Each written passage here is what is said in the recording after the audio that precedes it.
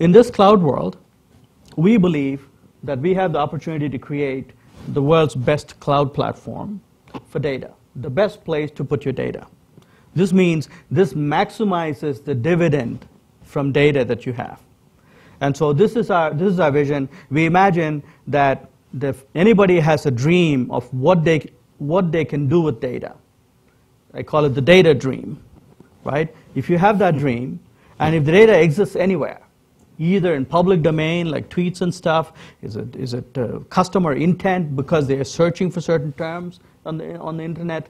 Is it because of data that you have in your company or in your personal computers? We can combine all of that to fulfill your data dream. So the big question is, what is your data dream? What is your data wish? Let's get to work on it together. Excellent, excellent. Thank you very much. I think we're going to sort of tune towards a new demonstration around IoT. Perhaps you want to tee it up, maybe talk about some of the things going on around IoT, and we can showcase some of this new technology. So let me give you a little bit of a few examples, right? We talk about the stuff about data dream and so on. It is not some fantastic hallucination, right? We have real customers doing interesting things. First of all, we have established players like GE Healthcare who are making huge bets on the cloud, and so they essentially have decided to go to the cloud. They're taking a very pragmatic approach. They're taking their entire data center infrastructure. They're keeping it all. And then they're moving some applications to the cloud. And then they're taking the next step of moving some of the parts, database parts, to the PaaS, where it's not so critical. And where it's really critical, they want to rely on the experts to run it nicely. So that's one example. Excellent. We have Aerocrine in Sweden. They sell asthma devices to monitor asthma patients, and those devices are connected to the internet just to monitor the health of those devices because it's so critical for the patients. And so they have an interesting solution where they use the data platform to do preventive maintenance on their devices. So they call up their patients and say, hey, I know you're dependent on these devices, and we think those devices need some tune-up. Can we come and talk to you tomorrow to take care of your devices? And that's an interesting one. Excellent. And we have several customers like that, and we have several examples. So IoT seems to be one sort of a dominant theme, and we have Pat Sheehan, who's in the audience here. Pat, if you could show a taste of what this is like.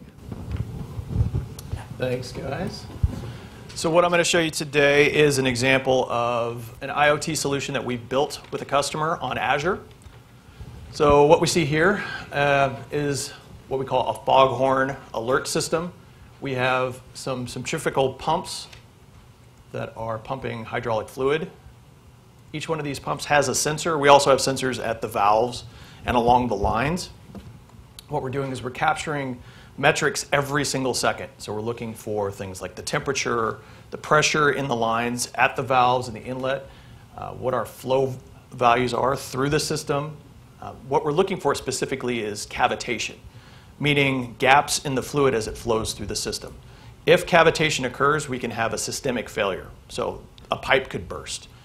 We had that happen in San Bruno a few years ago. That was a terrible tragedy.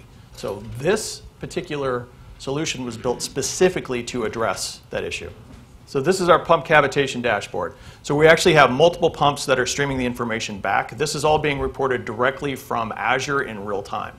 So we have these 1-second drops hitting something we call an event hub. It's a stream ingestion. So we ingest all of the messages, and then we run analytics on it in real time and draw it out to the dashboard. And as it's drawing, I can actually drill into some of these reports and get more details. So I can look specifically at the average inlet pressure for one of the pumps within the line. We've tied it back to a couple of other things as well. Specifically, I'll switch over to my architecture diagram so you can see it. We've tied it into SQL. So we actually have document DB where we're going to start storing the JSON docs that are coming through.